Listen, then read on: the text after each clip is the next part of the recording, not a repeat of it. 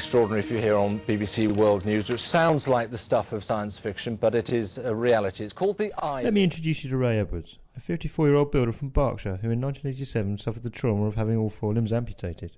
Having been through some rough times since, Ray has fought back to lead the life he leads today and has 3 jobs as a building consultant, inspirational speaker and association chief executive. Ray has recently become the lucky recipient of the first NHS ILM, and he is currently using this to follow in Douglas Bader's footsteps by learning to fly. Due to the nature of his job, Ray has met several high-profile people, as well as being the subject of several BBC News documentaries. Away from work, Ray is happily married and lives with wife Fiona and 2 young daughters, Nicola and Tyre, in Berkshire. So Ray Edwards the man has been well documented, but today I've come along to the Queen Mary's Hospital in Roehampton to find out what it is that he does as Chief Executive of the Limbs Association. So Ray, I now understand that you're the Chief Executive of the Limbs Association. What exactly does that entail as a job? It's kind of running a company with a different tilt to it really, because we're an organisation, or an association really, charitable association, that look after amputees in the United Kingdom, of which there are 75,000. Now we're the civilian side of it, and there is another organisation which is for the forces, Army, Navy and Air Force. So yes, and as a quad amputee I'm quite privileged to be the head of it really, and looking after them all, giving advice and seeing if their home life's okay, what we can do in the future, if their limbs are alright, and working in Roehampton here at Queen Mary's Hospital, which is the flagship, known since the Douglas Bader days. Named after the famous World War II pilot amputee, the Douglas Bader Rehabilitation Centre is situated on the lower ground floor. And it's here that the Limbs Association's office is based, along with 2 gyms, one for rehabilitation and one for more general use for patients to sustain their fitness after treatment. Within the unit there is also a workshop dedicated to creating and modifying artificial limbs. The limbs are currently being supplied and crafted by a company called Opcare, who have a close ongoing working relationship with the Limbs Association. Opcare is one of them. There's Blatchfords, there's Steepers, there's various others. So they win a contract to supply the NHS with artificial limbs for a period of time. And we work closely with all of those. But as I said to you, working in Roehampton here, and Opcare, this is where they fit me as well. I mean, I'm a very lucky man, so I get, you know, pretty good priority work really, and they look after me. But having said that, you know, I'm not a bad ambassador for the people here anyway, really. You know, I'm fitted with this new hand. It's the first in the United Kingdom, supplied by the NHS. So. Now, if you create your hand to open and close, you're doing this by moving 2 muscles. So if you make a fist and you open it, 2 muscles are working. So on that thought, the brain has said your muscles are still there and the nerves are still there. So what the sensors are doing is picking up the muscle. So your brain said, let's open and let's close. Now I am mentally opening and closing my hand. What a talking point, and what a visual thing to do, you know. The combination is consultant. Once you've seen the consultant, then you go to the prosthetist. The prosthetist then forms the cast of your limbs. They make the limb, then you try to sock it on fine. Then the workshop, the guys who build the limbs, they're the ones that should be praised, because they're building it. And luckily enough I know them all anyway, and I make sure they're right. And I think it's a whole combination. Then you get the physios and the occupational therapists who train you to use the limb. So from being a patient's point of view, it's a big team effort to get a person from an amputee to out there working again.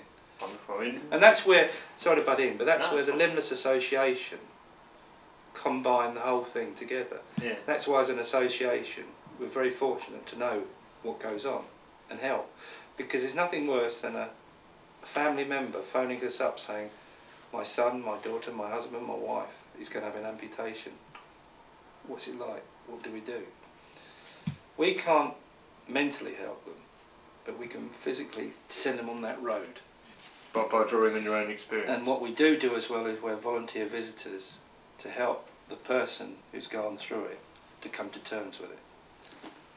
That's amazing. You know, so that's where an organisation is so important. One of the key roles of the association is getting its members involved in various activities. Just one of these is Football Plus. I think with Football Plus, what we've been lucky enough to do is link with Chelsea football team. Now Chelsea is a London team, very high profile, and being linked with them has given us a bigger profile. They help us through funding as well as their Cobham training ground, where we send our amputees there to play football, and of course kitted out in the Chelsea team for kids, so they love it, don't they? Kids from the ages of probably 6, 7 up to adult age, and they all just love it. And then of course we're now trying to open the floodgates for more other sports: swimming, table tennis, golf, any other sport, because I don't think we should just keep it to that. So we're very fortunate to be funded a bit more to do all that. But yeah, I think sports is a good thing, and I've always maintained that a healthy body, healthy mind. You know, you've got to keep it all going, haven't you? It doesn't matter if you're an amputee, you've still got to do something, haven't you? It's all part of the whole Well, of course it is, yeah. You know, as I said to you before, that you can rebuild the person, but you've got to rebuild the mind. And sports does take it away from that frustration of you, you know. So I play football sometimes, lose a leg now and then, but you know, but it is good. You watch, and when you watch amputees in play, it's absolutely fantastic. I think you've got to realise that it's a bereavement when you lose a limb. So when you've got your other limb on, if you can still do that activity you've done, you've got a bonus, haven't you?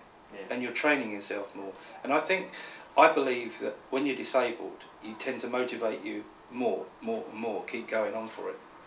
You've got a goal to go to more than you had before. Yeah. A goal, that's quite a pun, isn't it? Goal, yeah. All links in, doesn't it? It does. All Yeah. links in. Events, fundraising, all links in with charities. And yeah, I think we are successful. But, you know, we have children in need. We have so many things in this country. And we are a charitable country. And we're not on the big pecking order of big charities. So we're just surviving at the moment. But it's great. And I love it. And of course, my latest epic will be Captain Hook on the Wokingham Carnival on November the 30th. And of course, fancy me being a Captain Hook. Oh, fantastic. Yeah. So October the 30th, Wokingham Carnival. I'm dressing up as Dustin Hoffman with all the gear. And we're going to take this hand off, and they're building a proper hook. Because in the film, Captain Hooks was on the left-hand side. And of course, a lot of my members know this. They're all there dressing up as pirates. Oh, dear. A bit of Long John Silver and everything, wouldn't it? You know.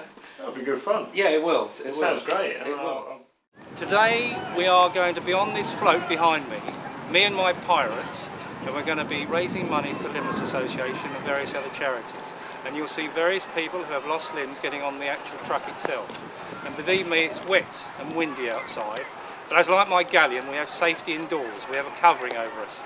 So as we say, aboard and enjoy yourselves, my shipmates, and well done. And thank you, Paul. No worries. And the walk and talk earlier, what was kind of the main aim of the walk and talk earlier? Was it to raise funds? We were very lucky to be able to walk around with Baron Hardup and my mate Smee to raise money for the charity and give a little bit of profile to everybody for the Wokingham Winter Carnival, which, as you can imagine, was a bit nice, and a bit nice to go and have a beer now and then. No rum, but it was lovely. So yeah, it'd be about 10,000 people around, so it was fantastic, really. It was lovely, and let's hope it's even better. Ray, how much do you think you've raised in funds today for the Limbs Association? Well, I hope over £1,000 actually, and I think the way the float was been going along and the thousands of people that were around, and we had so many collection boxes and all helpers, I think we've done far better than we ever thought. I'm so honoured and proud to be part of the Limbs Association and a team of people who are so volunteers, and it's so lovely.